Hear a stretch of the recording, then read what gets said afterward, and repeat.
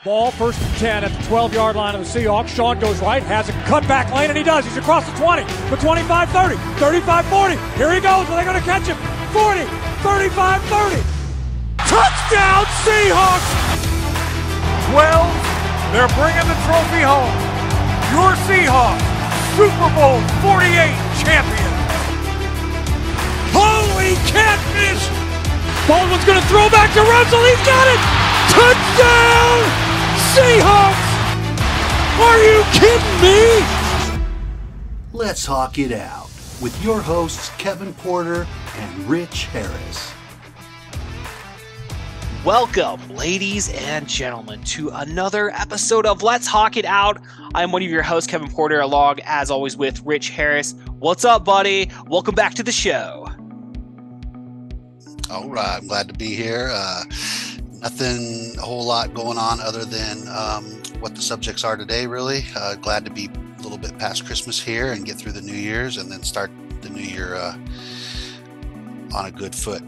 But yeah, man, I'm kind of ready to talk about a loss. I don't really want to call it a tough loss or anything like that, but we'll have plenty to talk about. It was a game that was within reach, I think, and we'll kind of go from there.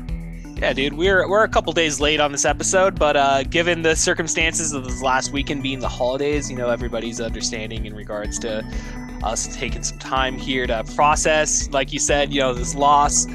Your Seattle Seahawks, unfortunately, go down 10-24 against the Kansas City Chiefs on the road. Rich, what are your immediate what was your immediate reaction after Saturday's loss? Our offense just never really got started. We never got a spark going on the offense. The defense was there. They held up well. They kept us in the game, but really we were just off balance. Again, if that offense would have had any sort of a spark or any sort of a momentum and started scoring some points, yeah, rhythm is a great word. Yeah. They didn't get into a rhythm. They didn't get a spark going, and every time the defense went out there and held up Kansas City a few times, we never capitalized. So that's my initial thoughts is the offense just never got going. Well, we go into, this past Saturday. I mean, Geno Smith, he went 25 for 40, threw for 215 yards. He was averaging 5.4 yards per throw. He had the one touchdown, the one interception. He had a couple sacks there for a total of 15 yards lost. His average ranking was a 74.5. So, comparing it to Patrick Mahomes, like you said, you know, they were able just to, the Chiefs were able just to muster up enough in that cold weather down there in Kansas City to, allow their team to score and get it done, which is obviously, there's a difference between the Seattle Seahawks being 7-8 and the Kansas City Chiefs, historically the last several years, being one of the best teams in the NFL, with a 12-3 record, 6-1 at home, by the way, only losing once at, out there in Arrowhead. But yeah, I mean, I was disappointed that we lost, but at the same time, like, it was kind of expected just based on the performance level. I mean, like, I don't know. I like to, like you said, I'd like to see our offense do a lot more. I mean, again, if our offense was performing half as well as we were, a month ago, we'd be scoring a little bit more points. At least we'd be a little bit more competitive, because it's not like these games were out of reach at all the last several weeks, like the last month or whatever. It's like we've been in contention every single game, but it just, unfortunately, it just has not gone our way in regards to our offense. Yeah, definitely. And it was definitely an uphill battle. We knew that going into it. It was a tough team, playoff caliber team, Super Bowl caliber team. And I mean, that would be a great win to get if we could have got it. And I thought that we at least stayed within reach of them earlier on, or showed the potential to be able to do so. Yeah. But it just never really happened and developed. I mean, our run game got started there kind of in the second half a little bit. So they obviously went inside the locker room and made some adjustments. I think it was K9 was quoted in his press conference as saying they just told him to, I think he told him to slow down a little bit and then hit the hole or something, or they told him to just go downhill, just north and south, just north wait, and south, baby. Just go for it. Just decide. Oh, that's what it was. Be decisive and go downhill, and trust your line. and you started seeing him get through that line, and then once he gets through the line, the race is on. So that started, but it just, again, it wasn't enough. Even things like the Godwin's kick return he had, I think that was early on, he had a kick return for 48 yards, which was actually the longest one of the year for us. Of course, we still call him Godwin because we can't pronounce his last name quite yet, but we should get on that. We should really get on that and out of respect for him, because it's not that hard. Igwelabuke or something like that. It's like three syllables or something, I believe. And actually, we have every reason to get to know his last name better now, because we just signed him from the practice squad. Well, I think he has a spot, dude, for sure. He definitely has a spot right now.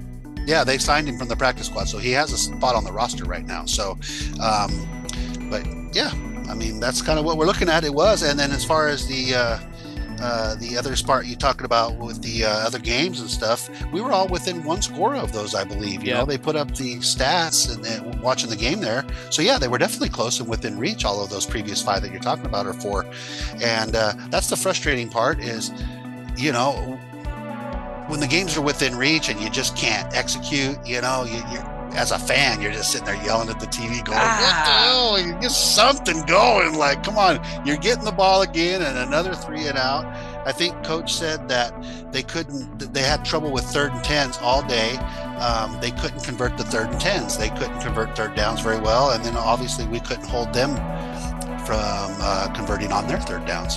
So yeah, it was a momentum problem and a continuity, problem with the offense as far as the defense and the offense being able to feed off each other and both contribute to a better game than what we had. I like to think that, our defense has definitely been played a lot better the last month. I think if there's one shining thing coming out, I don't know how well you want to even describe it, I guess, but like in my opinion, like I feel like we talk about, each game, has been within reach. It's like, because our defense comes out there and is able to play 2 to 3 quarters of really good football and shut these teams down. I mean, we saw it in Kansas City this last weekend. We shut them down a handful of times, dude, to where again, if our offense was clicking and we were getting touchdowns, dude, we would have been up on points 100%. Yeah, it would have been in question. All we had to do was answer. Yep. So our defense has been playing pretty well. It's just, again, you need that offense, because again, you can't hold a Super Bowl caliber team like Kansas City Chiefs or even San Francisco 49ers, man. Shout out to their performance against our, because they're gonna score on you eventually. It's just gonna happen, and you just got to be able to answer for the amount of times that you're given the chance to answer. You have to answer every single time. You have to try, because it's a shoot 'em out game every single week, dude. It's offense is going off, dude, and scoring points, and the defenses they'll try their best every time, but they're not gonna win them every single one. But I mean, even a field goal here and there. I don't know if you have the stats up in front of you for Michael Dixon, but I'm sure we punted a lot, because I don't even remember very many field goal attempts. So yeah, if we could have just answered here and there, and we could have stayed with them maybe, but coulda, shoulda, woulda. It didn't happen, and that's where it's at. But yeah, speaking of that 49ers game, before I forget, did you know we set a Guinness record again for noise on that particular game? Did we really? I had no idea.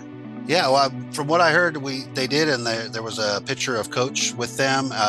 But anyway, it was something that somebody else pointed out to me. I don't know if it was one of those where they just throw it up there and somebody's making up the news or not. So let's look into that one a little bit closer, because that's pretty damn cool. And it would make sense on Thursday Night Football against a division rival with the NFC West basically first place on the line, because we were it wasn't first place on the line at that point, but you know what I'm saying. It's all bragging rights and everything. If we would have won, San Francisco did win the NFC West on our home turf. I mean, that should make every single Seattle Seahawks fan angry as fuck.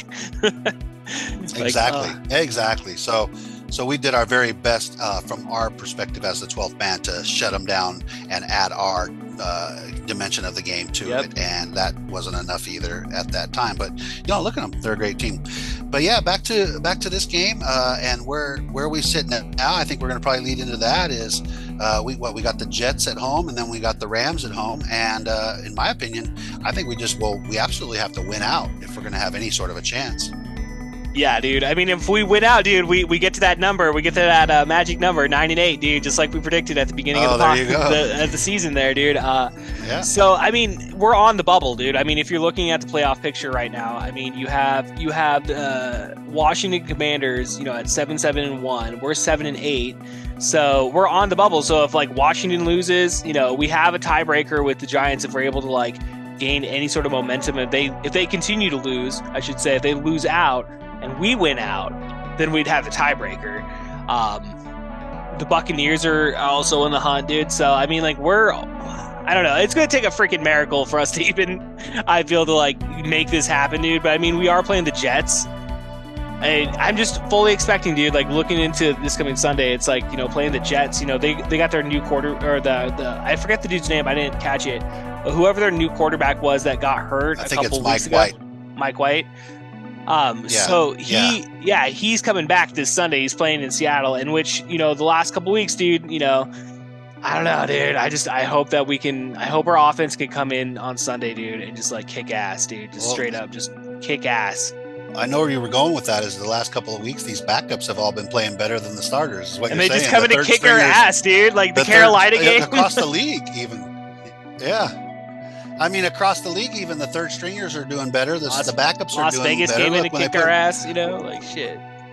We'll get into Denver soon, but as soon as they put Russell Wilson back in the ball game, they started losing again. So, right. I mean, these second and third stringers, these backups are definitely playing better than the other ones for the most part. But yeah, man, it's a logjam in there, isn't it? This is like a logjam. It's like a bunch of us are 7-8. Dude, there's the Packers, the Lions. We're all 7-8, dude. But we have the lead on it though. We're top on the bubble, dude. So if some football god magic wants to work on the next two Sundays, you know, let it happen. I suppose. Let it come down in Seattle, ladies and gentlemen. We got the 12s for both of them, so that's a plus right there, always. Yeah, that was our last road game on Saturday, dude. So we got 2 games at home: the Jets and the Rams. We got to win out, and we need some other stuff to go our way. Exactly. So we're going to be a big Browns and Colts fans this coming weekend, dude. You know, those are the teams that we're going to be rooting for. Those are the games we're watching. I'm going to be looking out for the whole draft thing, like we've been talking about, to see who's playing on those, if I can get any of those games. So we're talking about the other teams that are either losing to stay where they are in the draft, like the Texans, right? I think they won last week. So the more they win, the better that we get closer to that first pick. Of course, Denver's right there. The Bears and the Cardinals, they're kind of right there with us in that top 5. So with that said, the Texans have the Jaguars and the Colts. So I think those are both winnable games for the Texans. So hopefully they'll climb back away from one a little bit from there. Denver, they have the Chiefs and the Chargers. So Denver has probably 2 losses right there. I don't know if they're going to play Wilson, but they got a coachless team right now. They got a backup coach because their coach got fired. So, and then you got the Bears, which they started. I think they're right there at number 2 pick right now. Yeah, they're 3-12 right now. Yeah, so we need them to win a little bit, and they've got the Lions and the Vikings. So, you know, both 2 tough teams right there. So, and then the Cardinals are right there close as well, and they play the Falcons and the 49ers. I think the Cards are 4-11. Okay. But yeah, so that's kind of the picture I'm still watching really closely as well. Man, can you imagine if we get that first pick? And even if we don't get the very first one, we've got some capital. Like if we really wanted to get Bryce Young or somebody, if we really wanted to get that guy, that quarterback, if John Schneider feels that great about him, he'd be there for the taking. And we got some capital to hand around if we need to, and we want to try to get that future guy. Seattle's in a pretty good position when it comes to our draft picks right now. They've really gone out there and made some shit happen. You know, that Russell Wilson trade, dude, I think it may go down in history as one of the worst trades in all time in terms of the quarterback going to the alternate team there, dude. So time will tell, Rich Harris. Yep, I think it already is, because really it's the year is almost at an end. There's no recovery for him on this particular year. So once you put a year in the books, yeah, that can create history, and that can limit. Unfortunately, you know, at the end of the day, I still like Russell Wilson from when he was here. I always will for his era in Seattle. And this really hinders his ability to head forward to the Hall of Fame and stuff like that. I think so, unless he just has a really good bounce back. They said a lot of greats had off years, so we'll see if that's the case for him. I'm not saying I'm rooting for him or Denver by all means, because we have their picks next year as well. So it'll be the same sideshow that we'll have next year. We'll be rooting against Denver. Part two right? next year. Yeah. We get the bumper sticker and say, I only root for 2 teams, the Seahawks and whoever's playing Denver. That's good shit, dude. That is definitely some good shit there. So I don't know, man. I'm just I know we're looking at it both ends, dude, because it's pretty exciting how the fact that we have rooting interest to get a top pick within the NFL draft next year, but also at the same time, dude, we're still in contention to make the possible playoffs because we're on the bubble, dude, and like shit may happen, may go our way, and we may end up in there, but we'll see what happens, dude. Maybe we just like it's a switch, dude. Gino will come back, dude. He'll be like, oh, we're gonna play at a Pro Bowl level each and every week. It's championship week every single week, Rich. It's championship week, so we gotta treat this coming Sunday against the Jets as a championship game, dude. So it's a must win. Exactly. And let's go get that win at home, and then we'll have more conversation on how that picture is developing on that bubble that we're speaking of. It'll be a lot more clear seeing who lost as compared to us, with the win that I'm really hoping that we're getting. That's dude. About all I got. There it is, Rich. All right, man. Well, I guess my final words are, man, championship week, and go Hawks, dude. All right, I'm Kevin Porter for Rich Harris. We'll see you guys next week. Peace. All right. Can you win a game in the first quarter? No! Can you win the game in the second quarter? No!